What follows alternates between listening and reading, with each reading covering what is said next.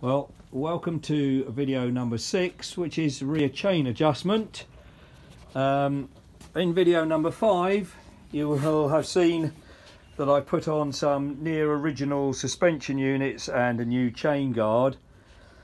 When it was all tightened up, including the front stay, which you didn't see, the chain guard has nicely settled into exactly where I wanted it.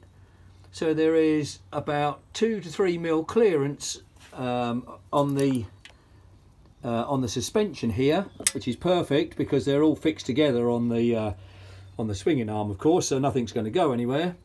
And when you push the chain right over and have a look up in the hole, I don't know if I can get that with the camera. Let's have a go. Where are we? You can see that there is a gap of a few millimeters, about 4 mil, between the chain and the chain guard bracket. Let's come out of there a bit. There, look, you see there's a nice gap there of about 4 or 5 mil, maybe even, yeah, probably about 4 or 5 mil from this actual bracket where it goes up inside here. So that's comforting that there's no way the chain can hit the chain guard. And when I spin the wheel, you don't hear any rattling of teeth rubbing over rivets or anything, or you know what I mean. So there we go. So but the next thing we have to deal with is, let's get it round the right way for you. The next thing we have to deal with is, of course, the chain, which is now overly slack because we've changed the place of the swinging arm. So let's put you in your little stand here again to see what's going on. There we go. Let's have a look at that. That'll do. We'll lower the bike. Take that off. So we should be able to remove our bits of wood. This is where it becomes precarious.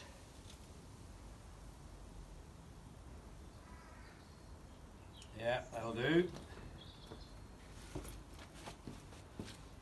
I'll just hold this to make sure that we don't have any great dramas.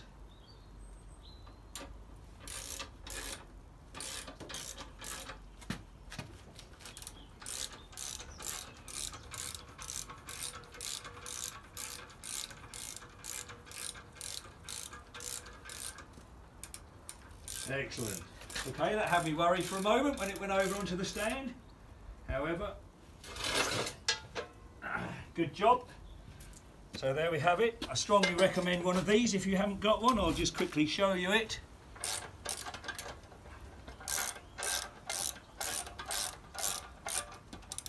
It actually does turn by hand if you take the weight off of it. So you can see the principle that it'll go up quite a considerable amount and is super strong. So let's put that out the way for a minute because that's not relevant to the video.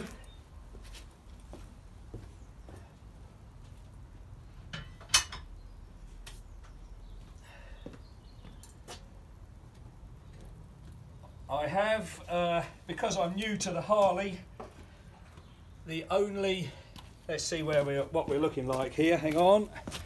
Just check you out first. Okay, good. Yeah, that'll do, because the bike is more important, not my face. I bought 2 sets of AF spanners, but the only ones I have that fit the axle are these AFs here, and they seem to do the job for now. I will buy the correct spanners because it's something I'm going to need. I've read the manual and it says 1/2 inch of play. So I think first of all is to take the worst out of the chain so we get somewhere in the right field.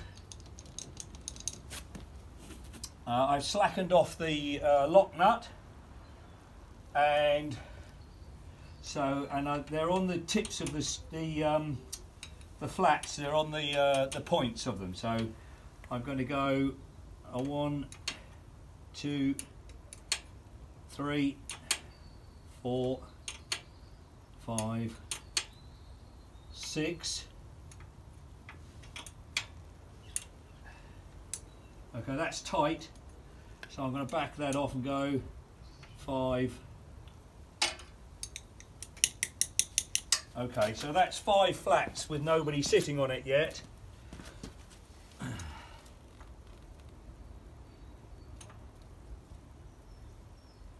1, 2, 3, 4, 5. Okay, how are we doing? I never really know how tight. I don't like things too tight because I don't think it does the bearings any good. So I like to leave a little bit of play. It says with the bike upright and the rider seating on it, or sitting on it rather. So let's do that. So with my weight there,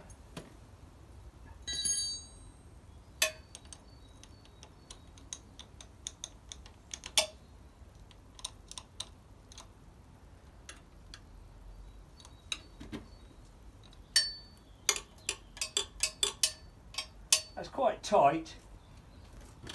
Maybe even worth coming back one flat as a personal preference. Let's go back 1 to there.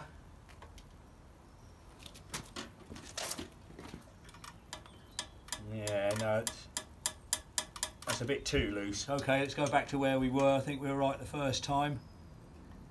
Maybe half. No, let's go at 1 flat in the middle. That's better. Yeah, we'll do that.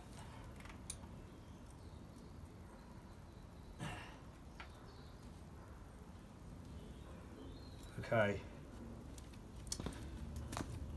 So let's lock that up and see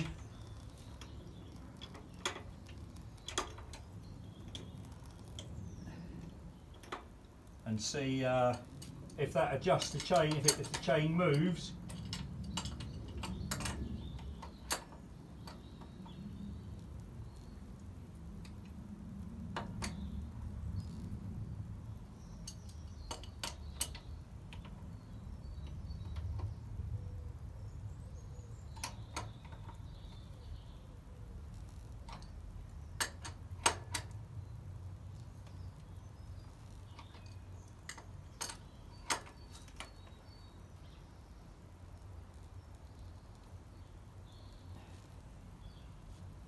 Right, the nut feels, I don't know, it feels like soft, like you're going to strip the threads. I don't like that. I've bottled out on that, so I've just done that up as sensibly tight for a rear axle, a rear axle Newton meters, because I will get a socket set to fit that and I can put a torque wrench on it, but for now I would be comfortable driving down the road, riding down the road rather, with the nut done up that tight.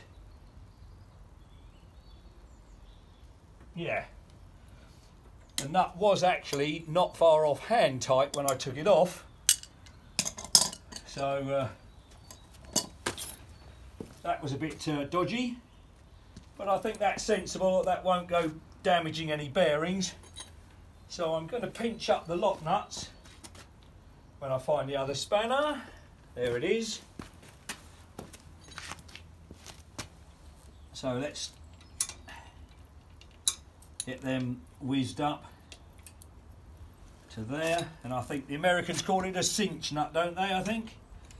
Anyway, I have this suitably stylish long cone, which is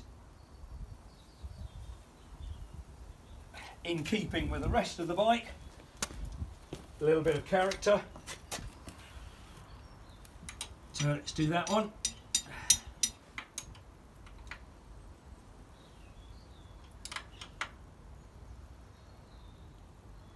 There we go. So what I'm going to do is move you fellas back out the way.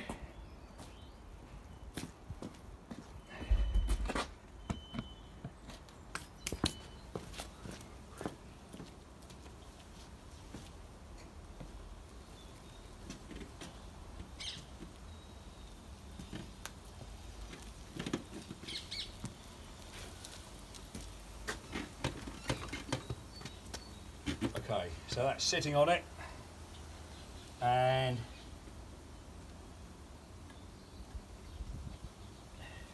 there's no flop in that. There's give in it, but there's no flop. I don't like it any tighter than that. It's always something I've always been a bit sympathetic to chains. So let's put that there. I'm just going to wipe my fingers.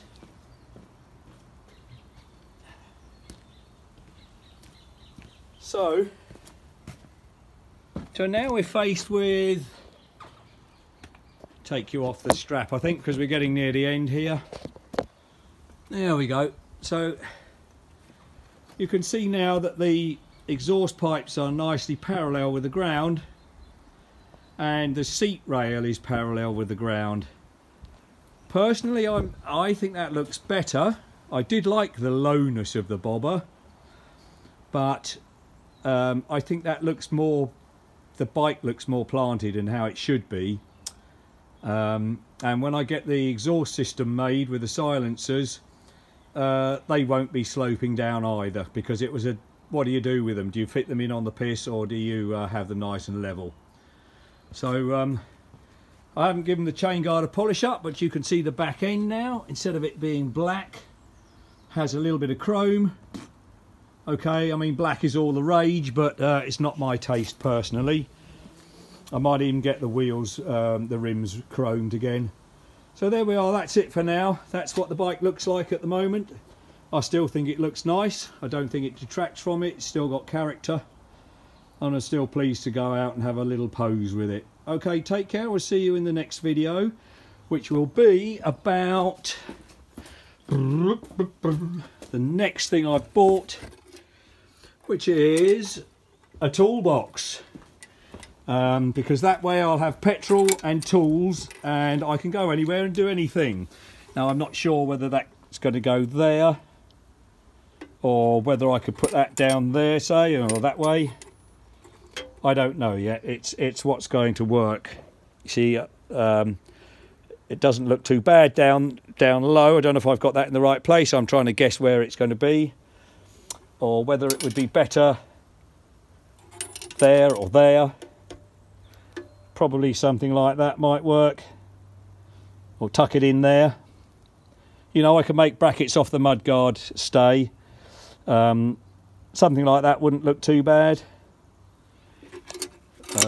I mean, if I bought the other hand, no, that doesn't work, does it? I think maybe something like that. Let's bring that back and see if you can see that. I don't know. I'll have a play. Okay, see you in the next video. Bye for now.